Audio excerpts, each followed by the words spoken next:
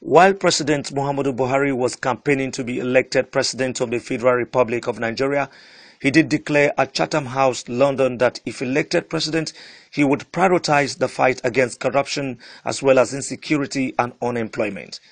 To commemorate this year's International Day for Anti-Corruption in Nigeria, Coalition of Civil Societies staged a protest march to the National Assembly, insisting that the process of recovering of looted funds be made transparent and accountable. Jai Gaskia is the spokesperson for the coalition. We insist that it must live up to its electoral promises of fighting corruption and actually fighting corruption. We insist that all looted funds must be recovered. But we also insist that the process of recovery of the looted funds must also be transparent. The group, who were seen carrying placards with inscriptions such as "Stop the financial bleeding now, put an end to illicit financial flow from Africa," maintained that citizens has the responsibility of holding the government accountable to its electoral promises.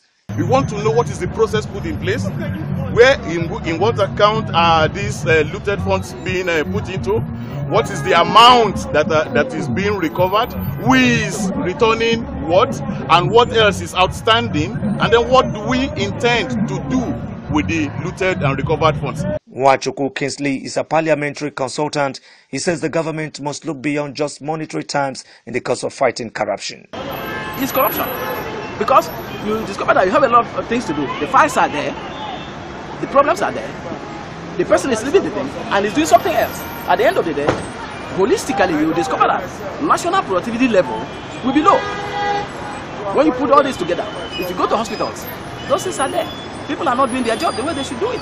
Since the passage of the United Nations Convention Against Corruption on 31st of October 2003, the International Anti-Corruption Day has been observed annually. In Abuja, Godwin Amundi, Liberty News.